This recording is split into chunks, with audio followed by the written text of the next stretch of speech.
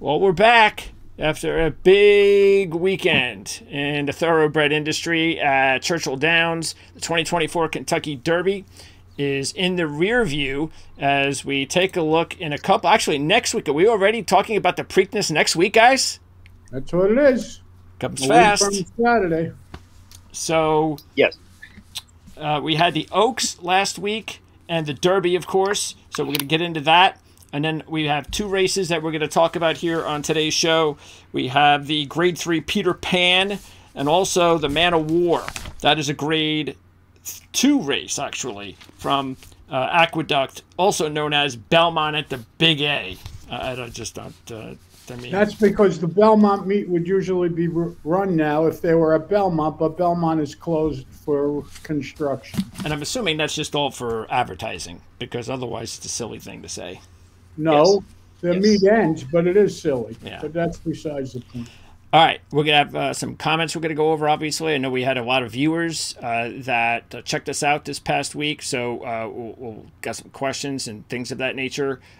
First off, though... First of all, how about just thank you for everybody that... Yeah, how about a thank you to everybody that listened. We had unbelievable numbers, so thank you, all you listeners. There you go. Thank you for thanking them. All right, so yes, appreciate everybody that tuned in. And we also gave those bonus races over at Patreon, and we're going to be sending out an email after this show. So maybe by the time you see this video, you're going to see the email that I'm going to present, because we have a lot of things that we're thinking about as far as marketing the show through YouTube and a few other options that have come to light. So we really appreciate all of your comments and your feedback. So let us know what you think when we send out that email to all our Patreon members. All right. Let's, first of all, start with some of these questions or comments. I want to start. We finally had one on Twitter. We haven't had one on Twitter yet until Zicky Foos said, well, because of you guys, I won. Thank you guys so much. All their reviews. This might be the start of me watching horse racing all season long. So that's what it's all about, isn't it, guys? Absolutely. Maybe he took our selections, threw them out, and bet everyone else. That's how we got him to win. Doesn't sound like what he said, but okay. Well, I don't see how we could have possibly helped them. But well, we had the bonus races. Yeah. Oh, I'm talking about the Derby. Yeah. So... And by the way, also let's keep in mind, I say this all the time, just as a repeater, it's not always about our picks. It's about the analysis of the race, the analysis of horses. So they might decide, hey, I like another horse, and I didn't think of taking him until they said something that made sense to me. Right. And then that's why I took him. So, yeah. Okay. Sounds good. All right. YouTube, here are some comments. Pat McStuff. This is a good one to start with. Baffert is a crooked cheater. Okay, are we going to waste time with this? What does that mean? Baffert's a crooked cheater. Okay, good. Next comment, please. Mitchell Ross. John, did you have a brother, David? That was my father.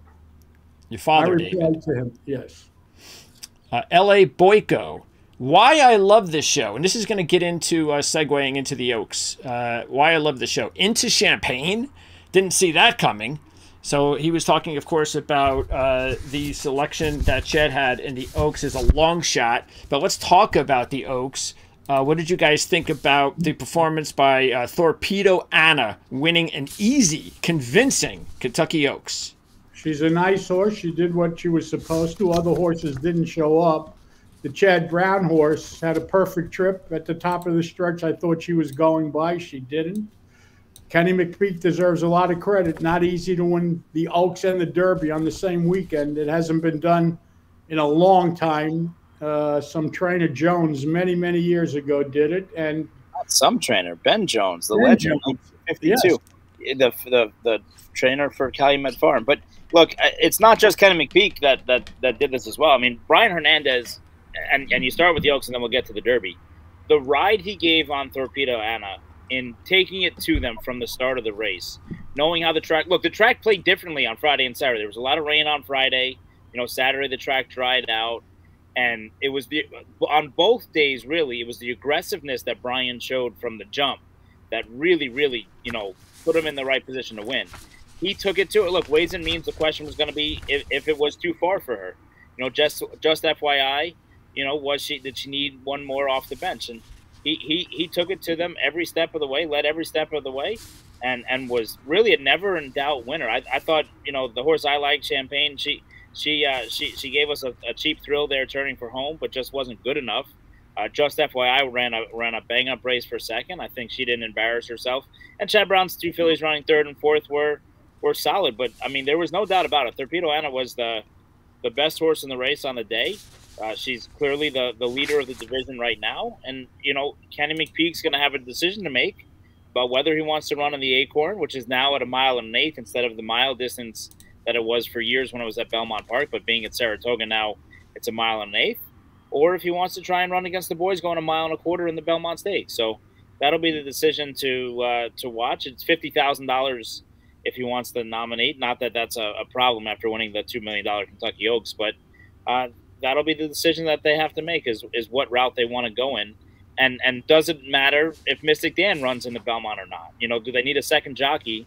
And really, to me, the funny thing is everyone sits there and they said that, well, you know, if Mystic Dan, the Derby winner, and Torpedo Anna, the Oaks winner, ran in the Belmont, then we would just need to, you know, you would have to separate them because Brian rides both. I might think that Torpedo Anna might be a better horse than Mystic Dan, and I might ride Torpedo Anna over Mystic Dan. Wow. To be honest with you. By the way, the ride he gave Mystic Dan was unbelievable. They had it was all over Twitter where they had just him isolated. He banged off the rail 3 times turning. He gave that horse just an unbelievable ride. And it starts from the start, right? Yes. He out hustled Louis Saez and Dornoch to the spot from the very beginning. Everyone well, Dornoch had some trouble at the start, though. But you're right. No, he caused the trouble to Dornoch because he was the more aggressive jockey. Everyone assumed that Dornoch and Louis were going to be aggressive from onslaught. He broke a step slow, and in the Derby in a 20-horse field, you can't afford to step slow.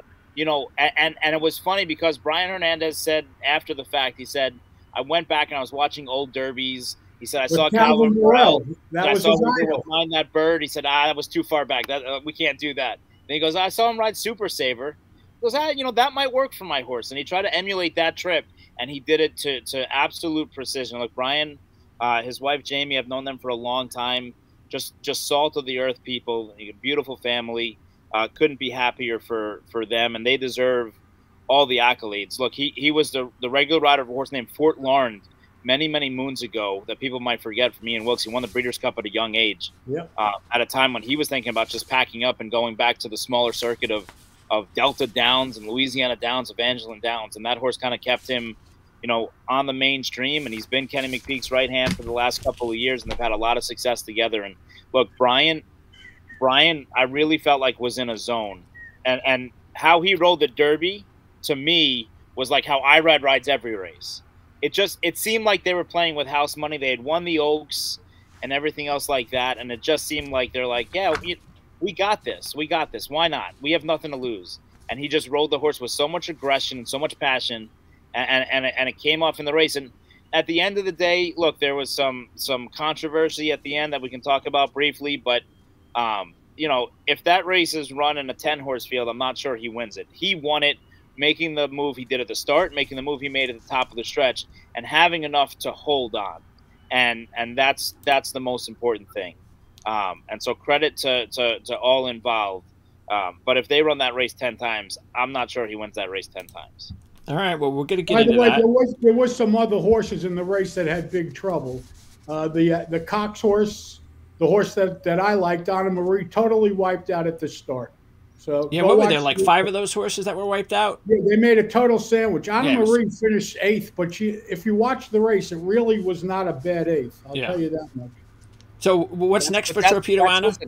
Listen, that's the Derby. That's the whole thing. Of course. That's the Derby. And that's why I've always said the Breeders' Cup is different than the Derby, because the Derby, it's the horse that had the best trip, not necessarily the best horse in the race. Exactly. If we win the Derby next year, we're not going to apologize. What's next for Torpedo Anna? I believe she'll either go to the Acorn or the Belmont Stakes. She's going to run next on June 8th. It's just a matter of which race she runs in. Okay, and by the way, have we had when was the last time we had this trainer jockey Oaks Derby deal? He just 1952. What was that? 1952. 52. Ben Jones. Ben Jones and Eddie O'Carroll. Well, that was that Jones jockey, deal. Calvin Burrell won on Mind Your Bird and on Rachel Alexander the same weekend. And then when the filly and the colt ran together in the Preakness, he rode the filly and he was right. Right. I'm just saying. Look, it's You're interesting. Right, Jack, off the numbers, Torpedo Inn is better. By the way, nobody's had the guts to ask Brian Hernandez who he would ride, and I think he might give a diplomatic answer. I don't know that he would tell you who he'd ride unless he absolutely had to. But to me, and this is a question I wish we could put it on the poll on YouTube or Twitter or whatever. Who you would ride, and I think most people think that they would ride Mystic Dan, but I mean. Torpedo Anna, both her races this year has been sensational. By the way, the ride he gave her in the Apple Blossom at Woodlawn was even more amazing. Yeah. He had the 12 post and ended up on the rail. That was one of the greatest rides you'll ever see. All right. And we're going to still get into the Derby here, but let's continue with these questions. And James Langkop, new to horse racing. So this is for John. What does it mean when you say a horse ran a 10? A 10 is a figure. A sheet number. We give every horse a number for every race. We meaning the Ragusan sheets. Right. Right. We give every horse the Ragusan sheets. Give every horse a number for every race they run in. The lower the better. Not like the buyers. The buyers are the higher the better. The Ragusan figures are the lower the better. So a 10 is a pretty good number. And if people wanted to find the numbers, how do they go about finding the numbers? How? They can call the office, go to the website, thesheets.com, and buy the sheets there. It's $40 a day for each racing card. Yeah, and I'll put a link in the description for that as well. If I don't already have that there, so we'll have that there. And by the way, you get a pillowcase with the sheets or no? A blanket. By the way, you also have what do you call them when you get on those calls, John, and you have those seminars? Yeah, Zoom seminar every day for NARA. And is that just for the sheets? Yes, you have to buy the set of sheets for that day to join Zoom. There you go. So the Zoom is free. The sheets are the $40. So. And also, just if you ever hear me saying, well, the horse went 14, 13, 12, 11, whatever, that's exactly what we're referencing. So if we're saying it's going lower, then that's obviously a good thing in the numbers. By the way, also Lenord Brazil, we've got 2 on Lenord Brazil. Where is that number you guys talk about on the form, the 11s and the 9s? And it's not, you're talking about the numbers, the sheet numbers. You're not going to see them in the form. The form has buyer figures. The sheets are the sheet numbers. So the sheet numbers are totally different. The form costs you $10 or $11, whatever it is, to buy the racing form. The sheets, it's $40 a track. If you get multiple tracks, they give you a discount. Okay. Jake 315. All he said was awesome. So I think that's a good thing. It's not a bad thing. No. John C. Lagarado. Chad, a great trainer. Love him. Me too. Next. Jeff Hockman. Great analysis as always. Good luck, gents. Those were the positives. Now, how about this one? Lorna Leto. Well, Chad thinks it's his show.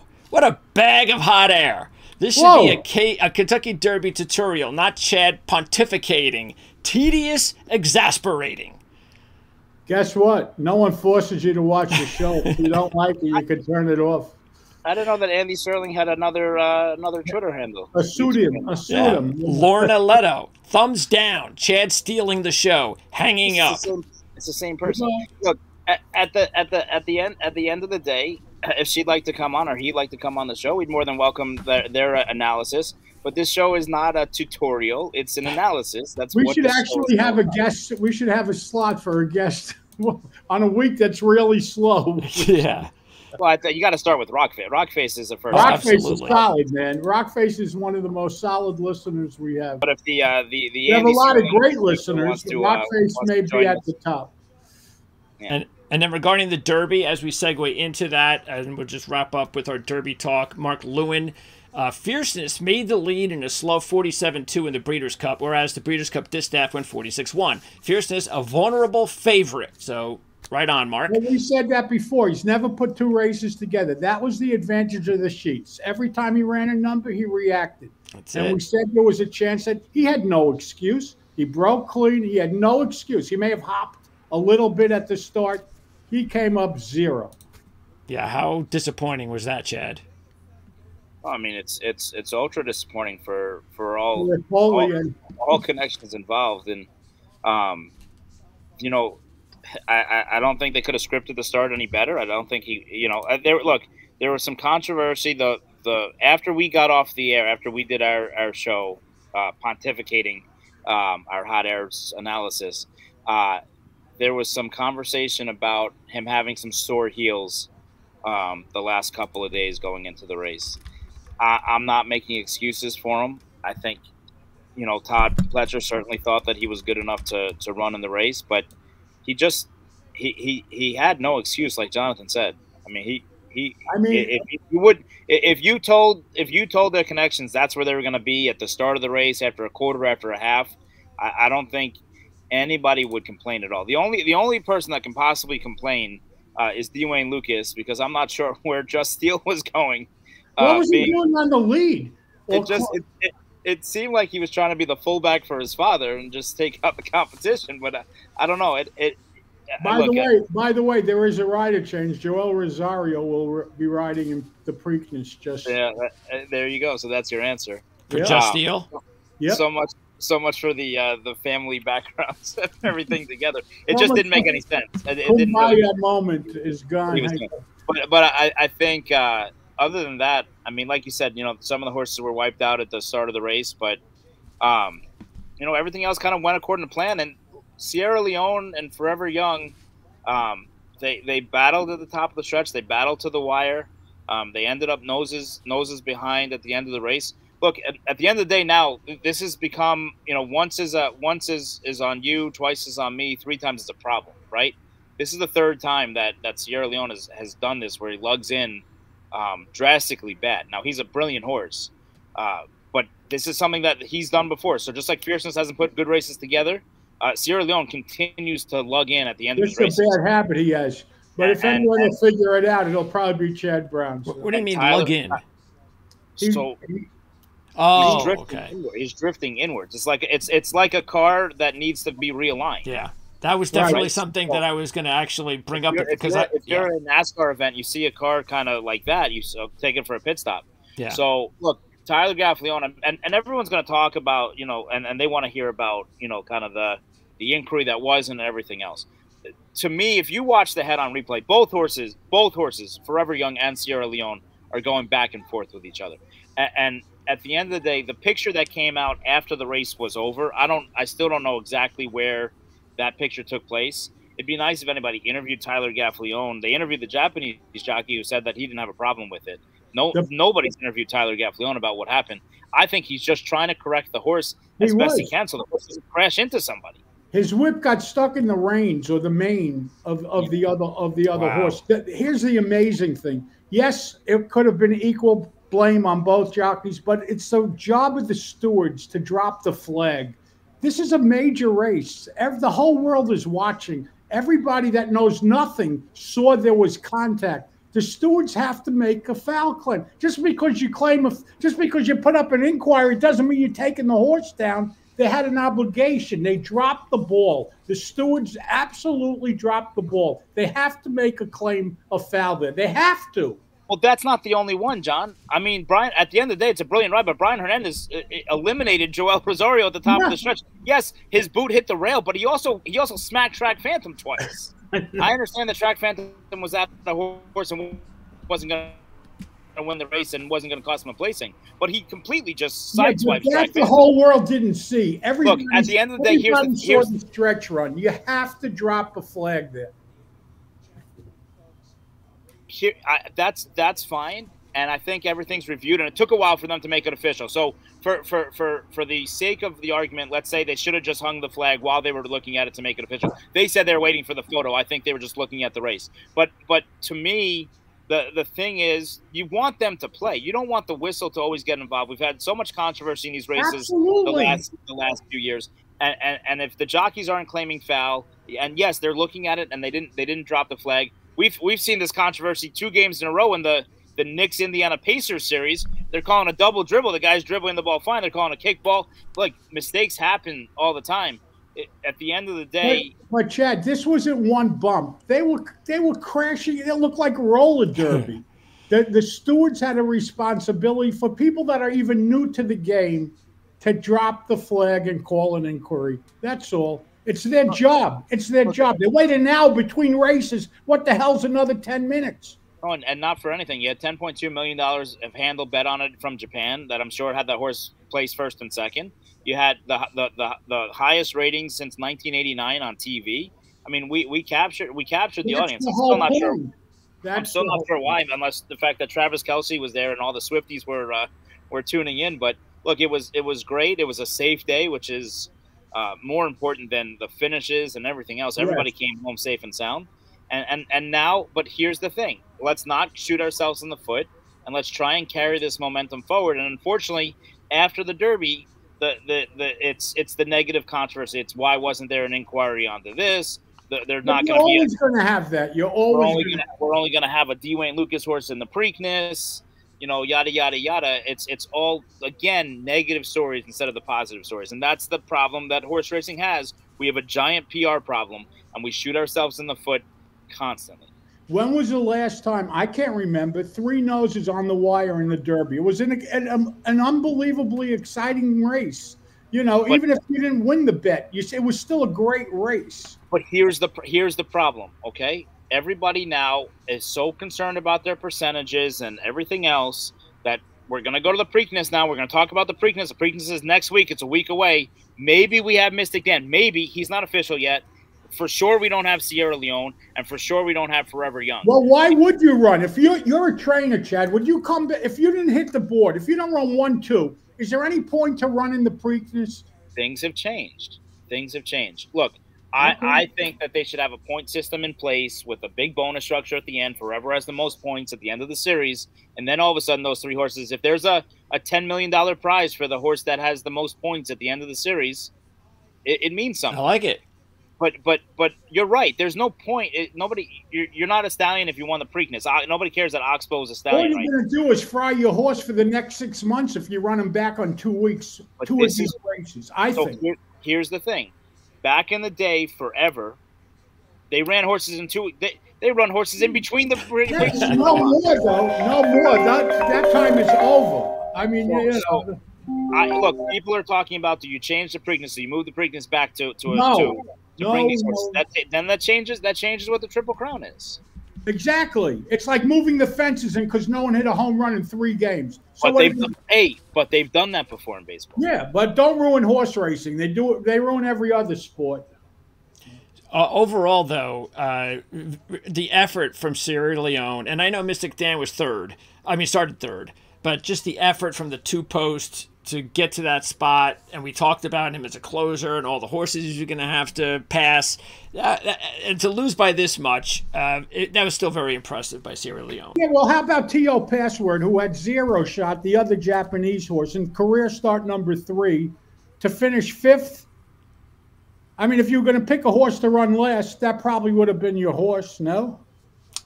I don't know. Florent Theroux has finished 18th, 19th, and 20th last 3 years, so he's doing a pretty good job himself. I know someone that actually bet Fierceness to run last at 75 to 1. Well, this was huge. This was a huge race for Japan. That's for sure. It certainly was. So, and especially the fact that they both started right next to each other in the stall. The whole race, the whole thing was just, I mean, again, Forever Young. Out racing what you thought, Chad. I mean, just again, I have no problem with him as a racehorse. My problem is they scratched Forte last year for how he trained, and this horse trains exactly the same. And if anybody watched Mike Welch's tweets, who I respect more as much as anybody's watching morning workouts. He had the same head scratching thing watching the horse train every day. The horse does not look good training. You can't question how he did as a racehorse. He was undefeated going into the race. I didn't think he was going to get clearance to even run in the race. How about he's like a nose away from being undefeated? Not only that, he was in Dubai or Maidan and then came across the world. This horse put in 3 big races in 2 months. That's unbelievable how good this horse is, I think. So that's the reason that they withdrew Forte last year. For what reason? Because he didn't pass the vets. That's why, right. And he didn't pass the vets for what reason? They said he wasn't physically sound. They thought something was wrong with him.